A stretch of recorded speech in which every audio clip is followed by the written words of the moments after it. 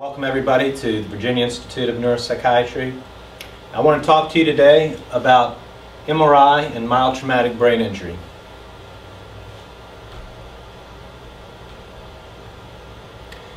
And by way of introduction, I want to tell you why it's important to understand magnetic resonance imaging, or MRI, in our patients with traumatic brain injury.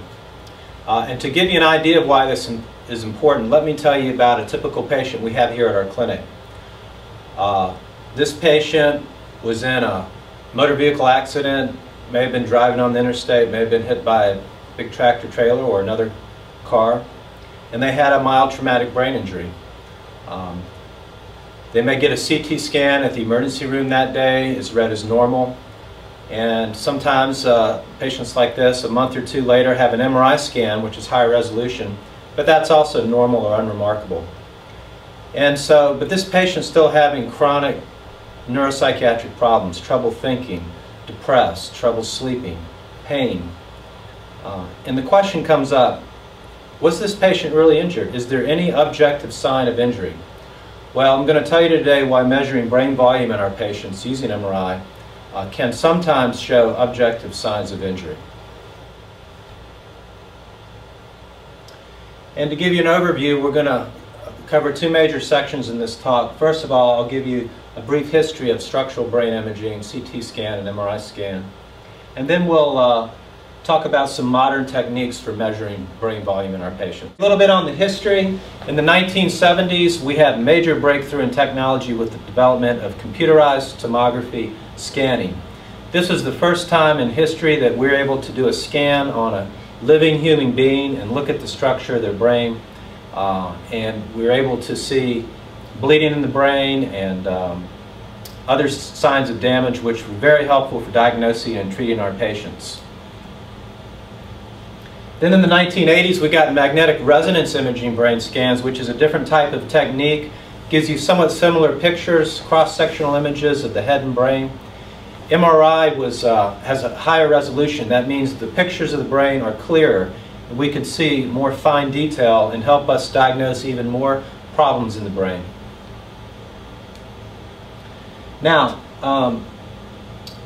it's important to know when you learn about this area that radiologists who interpret these CT scans and MRI scans usually interpret them based on simple visual inspection. That is, they just look at the images, one image after another, and they're trained to determine if the brain's abnormally small or if there are other lesions or signs of injury in the brain. And, you know, pretty much up until very recently, and I would say even to the present day, if you're simply using the visual inspection, you're able to see signs of brain atrophy or shrinking of the brain in most or all patients with moderate to severe traumatic brain injury. But if you're studying patients with mild to moderate traumatic brain injury, usually the radiologist, or anybody else for that matter, really can't see signs of brain atrophy, or it's uncommon to be able to see it in patients with mild to moderate brain injury. That's been a major limitation. Fortunately, we've been able to overcome that with some modern techniques. And this has to do with the actual measurement of the brain volume, quantifying the brain volume so that we can measure any possible shrinking. And this was developed in the 1990s, mainly in research laboratories, universities around the country and the world. We're all very excited about that. The problem was that that wasn't being translated or transferred to regular clinical settings so that doctors like me could use it in everyday clinical practice. So to summarize the state of MRI brain volume measurement up until about the year 2000, first of all, we knew clearly from a lot of studies in patients with traumatic brain injury that traumatic brain injury causes brain atrophy, which means shrinking of the brain. And that's been very clearly shown by a lot of studies. Probably the biggest pioneer in that area is Dr. Aaron Bigler. The brain volume measurement up until about the year 2000, early 2000s, was typically done with a human being sitting at a computer using computer assistance to help draw circles around regions of the brain or borders of the regions, and then the computer would do the actual measurements. It was a tedious, laborious process to measure a person's brain volume and the volumes of multiple brain regions. It would take, on average, about 15 hours. So time-consuming, that means expensive and not very practical. Therefore, the brain volume measurement was limited to university and research settings. This situation improved around the early 2000s with the development of computer automated software. One of the foremost techniques in this area is called FreeSurfer. FreeSurfer, as the name implies, is free. It's available to the public. It was developed at Harvard and associated institutions with funding from the National Institute of Health and other organizations over a several-year period. And to show you what FreeSurfer does, we have here a coronal cross-sectional MRI of the brain. So this image goes through about the middle of the brain in this plane of section. It's as if we're looking at the patient face on, and on the left side of the head,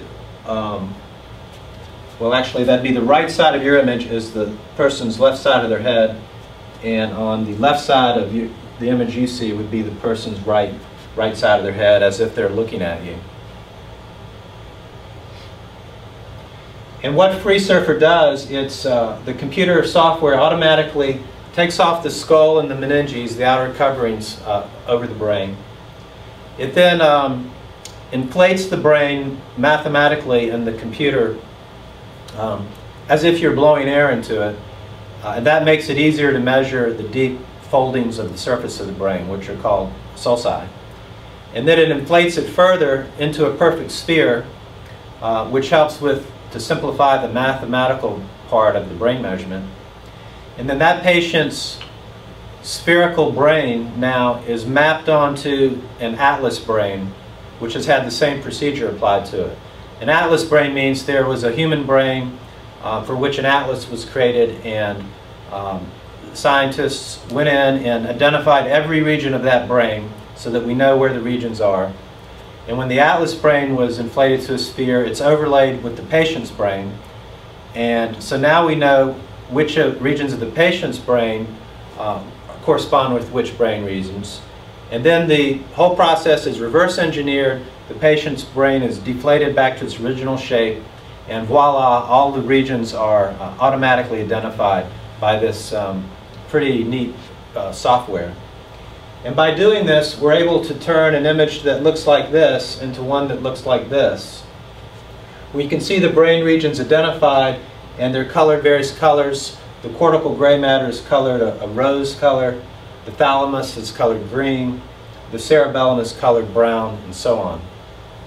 And not only does it measure not only does it identify these regions, but it also allows us to measure the volume of these regions.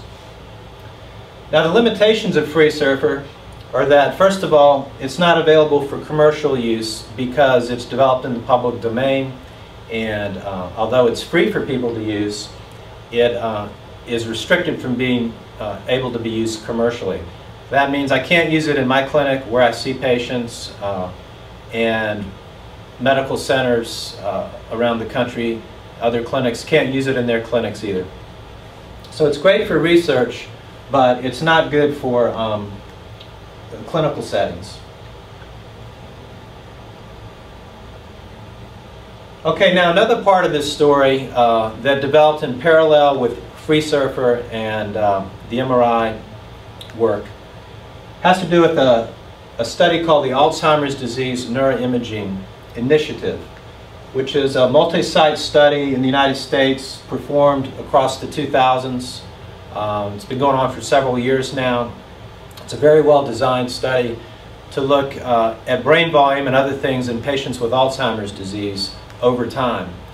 And we were interested in using their data because they've collected a lot of MRI data, not only on Alzheimer's patients, but also on normal control subjects. And we were interested in using the data from the normal control subjects so that we would have a normal database to compare our brain injury patients to. And their MRI data are available in an online database that we obtained access to, and we took that data and measured brain volume in those patients. Next slide. Okay, and this approach was also used by a company called Cortex Labs, and they used both the work done with FreeSurfer and with the ADNI, or Alzheimer's Disease Neuroimaging Initiative study, to create a software product called NeuroQuant. NeuroQuant was approved by the FDA in 2007 to measure human brain MRI volume. And it's based on FreeSurfer, and basically it's the computer automated analysis portion of FreeSurfer that can measure brain volume. And it is commercially available.